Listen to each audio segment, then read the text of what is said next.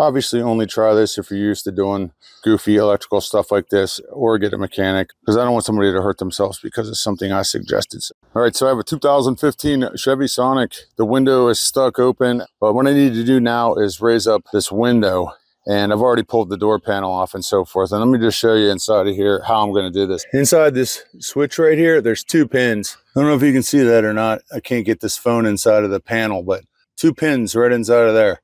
I didn't care which one I put it on, but I just put 1 alligator clip on 1 pin, 1 alligator clip on the other pin. This is a 2-pin model. You may have a 4-pin. When you pull this off of here, there's 2 pins inside of here that this connects to. What I'm going to do is use the DC power out of this flash fish right here to force power into here to roll the window up.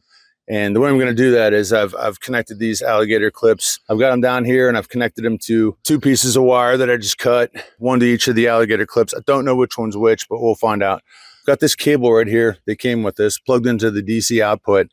Inside this cable is the tip, and the outside is going to be the ground. I'm going to power this up, and I'm going to stick this in the middle here. And obviously, don't do this unless you feel comfortable doing it. That's going to send power over to the motor and either roll the window up or roll it down. So let me back off a little bit so you can see the window. All right, here we go. Let's try it.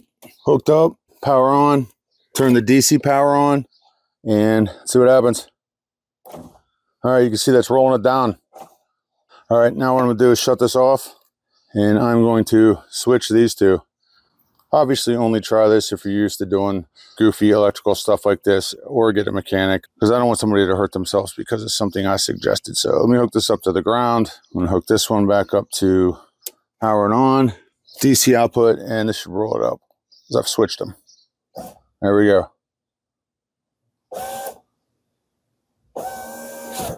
There it is, rolled up. I realized after I shot the video of me doing this that it was hard to see what my hands were doing, because I wanted to get the window in the video and also what I was doing, but it didn't quite work out. So I'll do a little explanation for you right here. This is going to be the switch, and this is the door panel side of the car. I just want to show you. Basically, what I'm going to do is use the 12-volt DC power that is coming out of this little flash fish battery backup unit that I got. Right here, it has a 12-volt DC output. A car battery is 12-volt DC, so it's the same thing. This is the cable that I have for the DC output. So I'm going to plug it into here, one side into the DC output. Just so you know, like on a normal cable, if I were to cut this cable right here, there would be 2 wires, more than likely. 1 wire attaches to the outside of the cable, which is the ground. The ground is on the outside, and the inside is your tip, or power, basically. So now you know that. I'm going to use a set of alligator clips too. Just a normal pair of alligator clips. And what I've done on the inside of the car is, this is 1 pin and this is 1 pin. They're both flat pins. So we're going to connect 1 to one side and 1 to the other side inside the car. It doesn't matter which way is which, but I'm thinking that one's ground. So connect those up first. And I have just 2 pieces of wire, normal wire, used for guitar wiring actually. So let's assume I've already connected them at the car up here. I'm going to clip the red one onto the power, and I'm going to connect this blue one that I have onto the ground, black or red, whatever. Like I said before, the outside of this cable right here is the ground. So I'm going to connect that here, make sure it's on there good. I just make a little loop here just so I get a good connection on it. It doesn't have to be perfect. All right, so now my ground's connected. So basically, the way I'm doing this, you'll see in the video, is I turn the power on to the flash fish. I turn the DC power on, DC output. Now I'm sending 12 volts through here. My ground is already hooked up, so I don't want to touch the wire. I'm going to hold on to the shielding right here, and I'm going to stick that in the middle right there.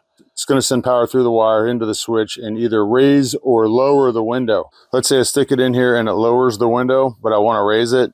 What I'm going to do is undo this, and I'm going to switch these 2. So I'll put this one on the black and this one on the red, basically reversing everything. So now I stick it in here, and I don't want to touch that wire. I stick it in here, and it will raise the window. Then when I'm done, shut everything off.